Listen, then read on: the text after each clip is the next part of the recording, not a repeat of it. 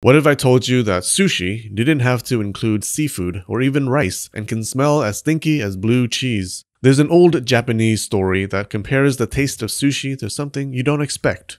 A man is visiting his friend's house when he sees a merchant. It seems like a slow sales day for her, likely due to her being passed out on the ground. The smell of alcohol from her breath is doing its best to keep the shop running, but is not having much luck. Next to her is a bucket of whatever she's selling. The man doesn't bother to check and goes inside.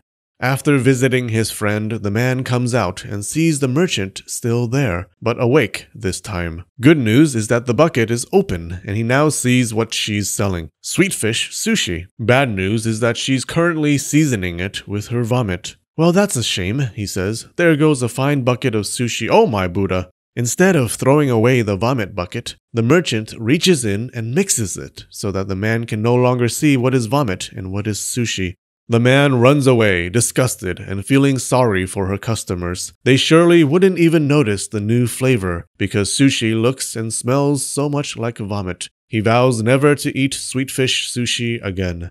Thank you, Japanese man, for showing us the dangers of using the wrong seasoning. But why did the man think that sushi tasted so much like vomit that people wouldn't be able to tell the difference? It's actually not far-fetched. You see, back in ancient Japan, sushi did not mean fresh fish. It meant the opposite. Sushi was fermented, left to sit preserved for years. The gorgeous fresh fish type of sushi came later, around the time people needed content for their Instagram. The rice used for fermentation was not meant to be eaten but tossed away, because it ended up looking like porridge and smelling like shoe. The lactic acid made during the process tasted sour like stomach acid. Put those things together, imitation vomit. So, where did the first sushi come from? That's a hard question. The problem with foods is that they don't usually survive in the ground for centuries the way religious tablets do. This pisses off food historians to no end, but then they remember they get to study food for a living and they stop feeling so bad. Then they go outside to research a slice of pizza. Unable to dig up ancient foods most of the time, food historians settle for looking at writings, like cookbooks, where they run into another problem. Cookbooks in the old days were often not meant to be used for making food. They were meant to be read for fun, like a fiction book. That's it for tonight, son. But Daddy, I want to know what happens next in Cooking with Harry Potter Magical Meals for Muggles. Many dishes were impossible to cook. Cookbook recipes were like friends of rich people. It was hard to tell the real ones from the fake. Plus, most cookbooks described dishes for special occasions. Normal everyday foods rarely soiled their pages. The oldest writings about sushi actually came from a panda sanctuary called China. From a Chinese dictionary in the 200s BCE came the word zhi,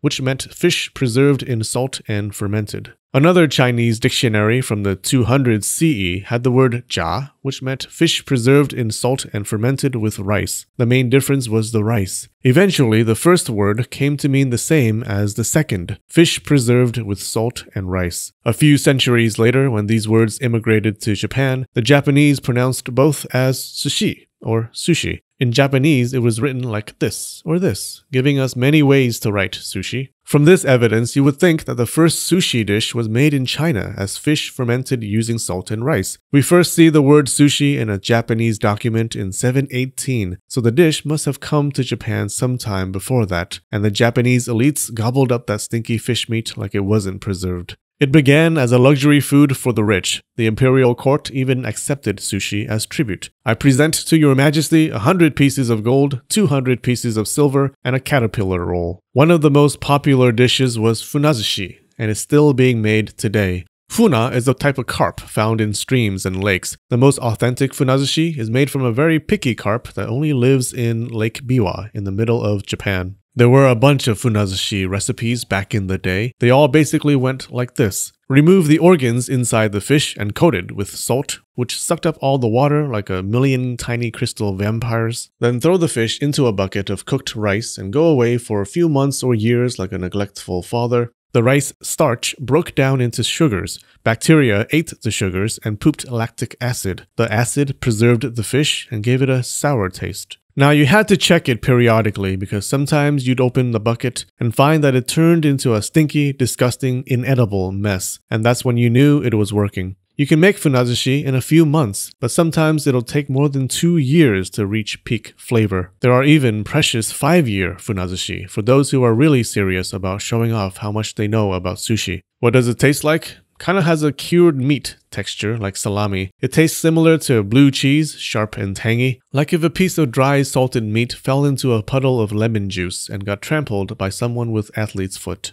Now, although China had sushi dishes, it doesn't exactly mean that sushi came from China. Maybe it came to China from elsewhere. Sushi scholars were on the case. They assumed that sushi was made with fish and rice. They looked at places that had easy access to them, places with rice paddy agriculture, and their gaze landed on Southeast Asia. There were 2 main theories making the rounds in the sushi professor Facebook groups: that it came from tribes living in the hills of Southeast Asia, or from rice paddy cultures living in Thailand and Laos. They also reckoned that when rice paddy technology came to Japan at around 300 BCE, sushi came along for the ride on little sushi boats.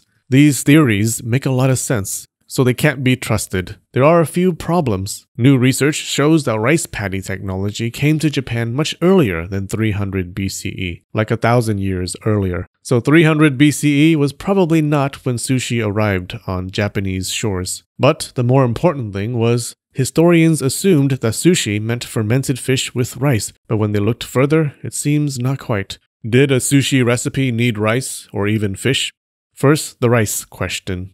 One old cookbook had a section on osprey sushi. When an osprey ran out of things to eat in the winter, it would catch fish and store them around the water's edge like it was setting up an Easter fish hunt. It would take a nice, long, satisfying piss on the fish to prevent other birds from eating them. Salt water and the environment naturally fermented the fish and preserved it for the osprey to eat later. The author said he tried osprey sushi once. It was rare and as hard to get as quantum mechanics, so you had to know somebody. The author had a small bite, and he said it tasted like... Unfortunately, he forgot the taste. Convenient. Shockingly, osprey sushi also showed up in a different cookbook, which said that it tasted like sushi made by people. No mention of the pea flavor. Osprey sushi was probably as false as sushi restaurants calling these things wasabi. But the old authors calling it sushi tells us that people thought rice wasn't a must-have ingredient in sushi recipes. In ancient times, rice was a luxury food. Sushi made with rice was for the elites, not the streets. But it was possible that commoners made sushi for themselves, using not rice for fermentation, but other grains like millet, wheat, or barley. Now, we ain't got no receipts that people did this in ancient times. Commoners didn't write good. But we did find more modern Japanese people in the early 1900s who made sushi with non-rice grains. And the Chinese also used other grains, so it was possible. If it's true that sushi was not considered a rice food, then it might smash those theories about sushi originating from Southeast Asia. Sushi scholars are realizing that they were following the rice when they should have been following the grains. Besides the rice question, there was also the fish question. Did sushi have to include fish, or even seafood? The word sushi first appeared in a Japanese set of laws in 718. It mentioned sushi made from abalone and mussels, and something called mixed sushi, probably a mix of different seafoods. In 737, a document recorded a payment of, again, mixed sushi from a temple to construction workers and lumberjacks.